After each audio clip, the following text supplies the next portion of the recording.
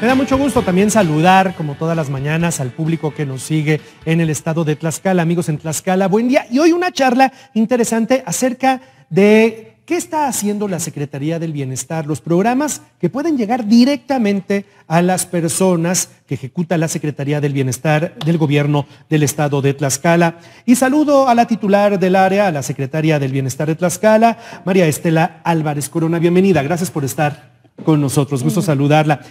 Al estar gobernado Tlaxcala por una mujer, la gobernadora Lorena Cuellar, entendemos que hoy de alguna manera se han agilizado, se han incrementado aquellos programas que tienen que ver con la Secretaría del Bienestar y en atención directa a las mujeres. Así es, Juan Carlos, justamente a través del gobierno que encabeza la licenciada Lorena Cuellar Cisneros, estamos llevando programas sociales con recurso estatal a las comunidades y localidades más vulnerables en el estado y tomando como prioridad el poder atender a las mujeres.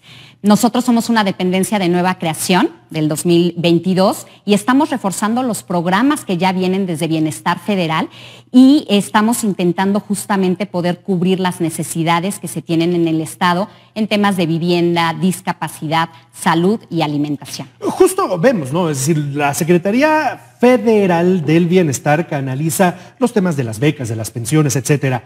¿Qué es lo que hace propiamente una Secretaría de Bienestar en el estado de Tlaxcala? Justo la visión que tiene nuestra gobernadora es poder llegar a cubrir las necesidades específicas que hay en el estado, aunado a todos los programas que vienen desde la federación.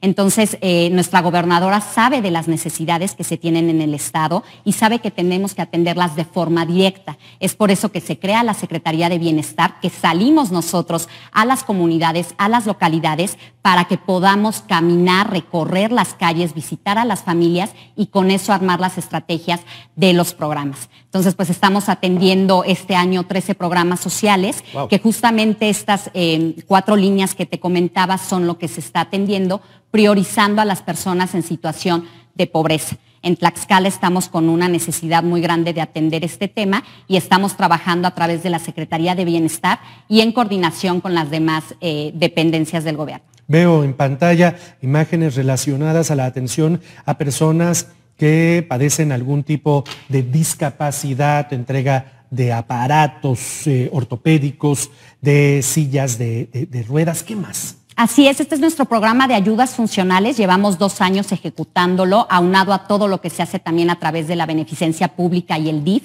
para poder dar sillas de ruedas, andaderas, bastones, prótesis de pierna y todos estos apoyos de forma totalmente gratuita. Esto se complementa muy bien con el programa de la pensión para personas con discapacidad que se logró gracias al convenio que firmó nuestra gobernadora con el presidente Andrés Manuel López Obrador para lograr la universalidad de este programa y que todas las personas con una discapacidad permanente puedan contar con estos 2,950 pesos de forma bimestral. ¿Cuál sería el programa, digamos, fundamental, dicho de otra forma, el programa estrella que hoy tiene en materia de bienestar el gobierno del estado de Tlaxcala? Pues son todos, pero tenemos 2 de alto impacto, que es nuestro programa de bienestar para tu salud.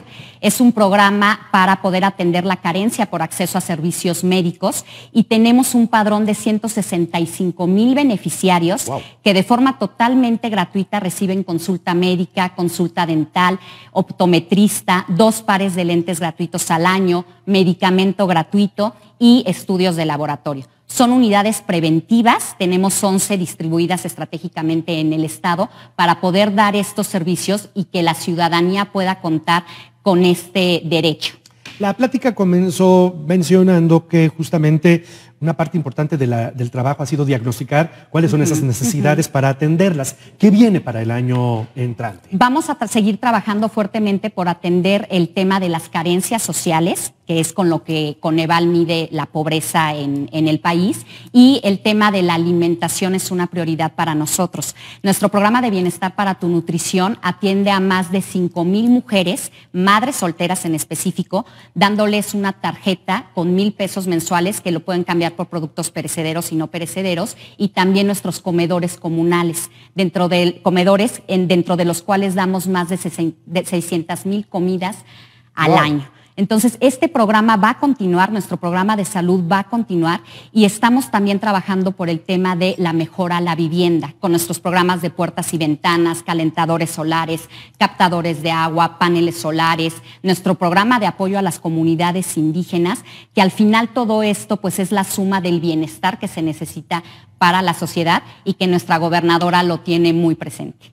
Yo le aprecio mucho, porque además es interesante todo esto que está pasando en materia de bienestar, a la titular del área, a María Estela Álvarez Corona, justamente en estos días en los que está a punto de rendir cuentas a los tlaxcaltecas, la gobernadora Lorena Cuellar Cisneros. Secretaria, es su casa. Muchísimas gracias por el espacio, pues a todos los que nos escuchan y nos ven, justamente el informe de nuestra gobernadora será el 8 de diciembre a las 10 de la mañana en el Centro de Convenciones y pues van a haber grandes noticias para toda la ciudadanía. Le agradezco mucho. Que estés muy bien, Juan Carlos. Gracias. Que tenga buen día.